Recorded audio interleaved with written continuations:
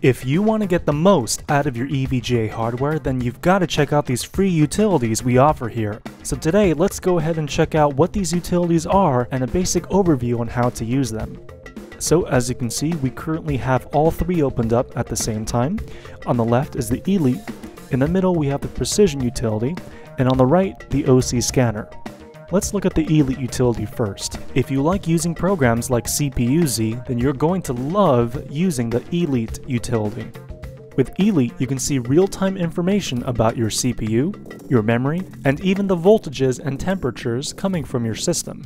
With Elite, you can even overclock your CPU and tweak your voltages all from the desktop. You can even save a validation file to show off your overclock to your friends. Next up is the EVGA Precision utility. This program can be used to monitor your graphics card's temperatures, usage, clock speeds, and even frame rates, all in real time. What's great about this program is that you can take control of multiple EVGA cards, either each card with individual settings, or you can sync all of your cards together for simultaneous control. You can easily make a change to your graphics card's performance by moving the slider left and right. For example, we can turn up the fan speed, click on Apply, and that's it.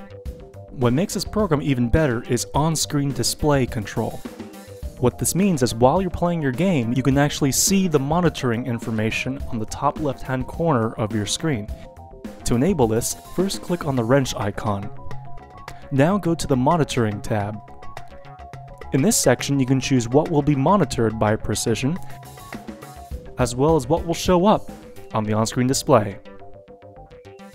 And finally, we have the OC scanner. If you want to put your graphics card's overclock to the test, the OC scanner is a vital tool.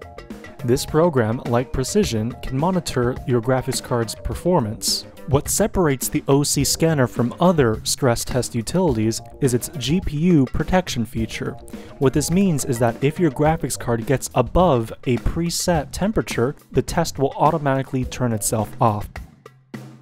To start the scanner, click on the Start Stress Test button.